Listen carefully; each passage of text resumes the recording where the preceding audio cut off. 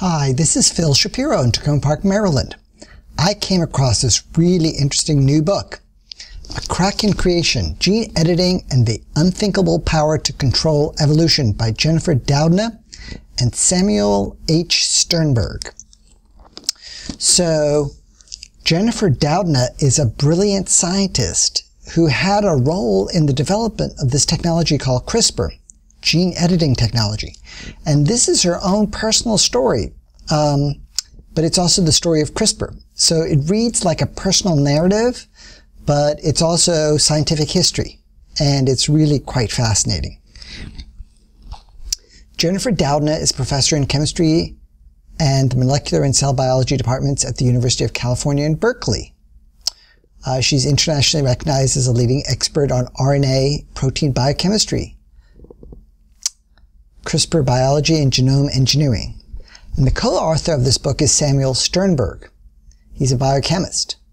So this is, it's a collaborative work, but throughout the book, it's written in the first person. It just makes it more readable. And the honest truth is that Jennifer is one of the main characters in this story, the scientific story. So before you even start looking at this review, this book review, I recommend that you go to the People's University, which is YouTube, and look up the conversation between Dan Rather and Jennifer Doudna. And this is from September 2016, a very interesting interview. Then you might also want to go and look at her TED Talk. Jennifer Doudna TED Talk. Just search YouTube for Doudna TED Talk. This is from the inside jacket of the book.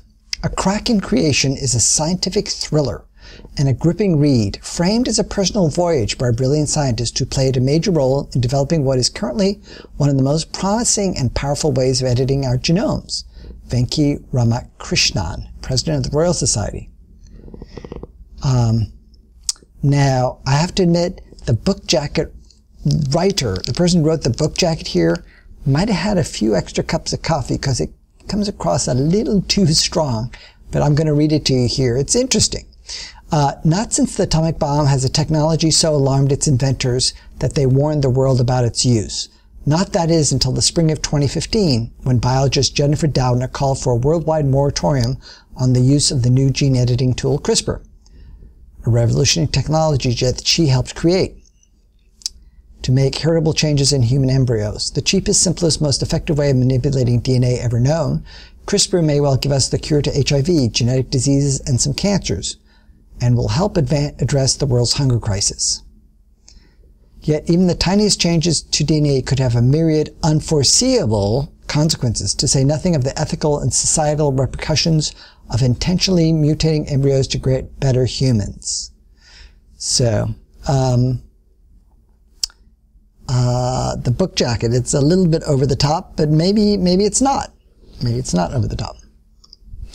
So this is from the opening chapter. My name is Jennifer Doudna. I'm a biochemist. I've spent the majority of my career in a laboratory conducting research on topics that most people outside of my field have never heard of. In the past half-decade, however, I've become involved in a groundbreaking area of the life sciences, a subject whose progress cannot be contained by the four walls of any academic research center. My colleagues and I have been swept up by this irresistible force, not unlike the tsunami in my dream. By the summer of 2015, the biotechnology that I'd helped establish only a few years earlier before was growing at a pace that I could not have imagined, and its implications were seismic, not just for the life sciences, but for all life on Earth. This book is its story and mine. It's also yours, because it won't be long before the repercussions from this technology reach your doorstep too. So she goes to, if you're at all interested in science, this is a very interesting read. I will never forget the first time I heard the term CRISPR. It was 2006. I was sitting in my office on the 7th floor of the Stanley Hall, University of California, Berkeley, when the phone rang. On the line was Gillian Banfield, a fellow Berkeley professor. So the two of them have a meeting at a food eatery in Berkeley, and we, as the reader of the book, get to enjoy the benefit of listening in on their conversation, which was kind of a historic conversation between two brilliant scientists. And then this is one of the main themes of the book, is the ethical and moral dimensions of this technology. The issue is this: for the roughly 100,000 years of modern human existence, the Homo sapiens genome has been shaped by the twin force of random mutation and natural selection. Now, for the first time ever, we possess the ability to edit not only the DNA of every living human being, but also the DNA of future generations, in essence, to direct the evolution of our own species. This is unprecedented in the history of life on Earth. It is beyond our comprehension. And it forces us to confront an impossible but essential question. What will we, a fractious species whose members can't agree on much, choose to do with this awesome power? So, when you read a paragraph like that, you say, well, she's actually right. We are a very fractious species who disagree on a lot of stuff. And we have to have more conversations. And that's why we need to gather people together at public libraries for conversations on philosophical topics, including the topics raised in this book. I'd like you to go and look up a book called Socrates Cafe, and look up Socrates Cafe is philosophical discussions that take place in public libraries and other public settings. And so that's the kind of thing we need to help us come to grips as a community on some of these issues. For many scientists, myself included, cases such as Kim's were exciting, not only because they revealed the curative power of natural gene editing, but also because they shone light on a potential avenue of medical intervention.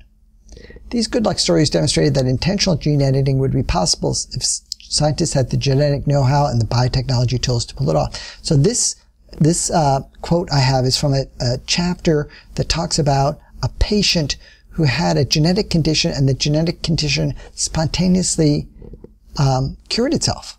And doctors were baffled. And then they did some tests on the DNA, and the process of that self-cure was 1 in a billion or something, but it shone light on the genetic process. In part 1 of this book, The Tool, Sam and I share the thrilling backstory of CRISPR technology, including how it begins with the study of bacterial immune system and how it benefited from the decade-long journey to develop methods of rewriting DNA inside cells. In part 2, The Task, we explore the myriad applications, both present and future, of CRISPR in animals, plants, and humans, and we discuss the exciting opportunities as well as the significant challenges that lie ahead. So I think this book is good for any adult reader, but I'd love to see this book being read in high schools.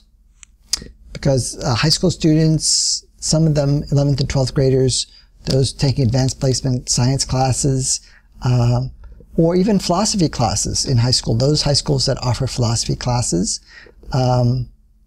this would be an interesting book to have.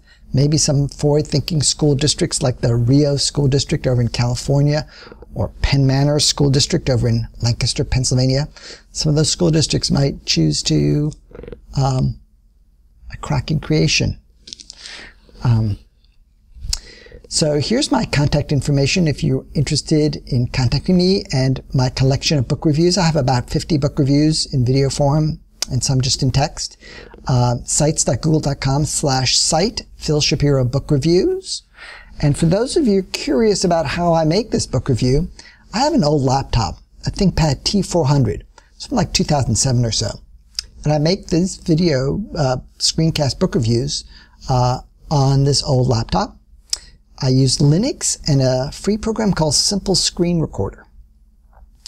And I have an external monitor, hooked up a 23-inch monitor, so I have full HD 1920 by 1080. Just in case anybody wants to take one of my book reviews and put it onto a public access television channel or use it in any other way, they could just grab the video. You don't have to ask me permission. And I have a Logitech webcam. I love my Logitech C920. Other Logitech webcams are also excellent.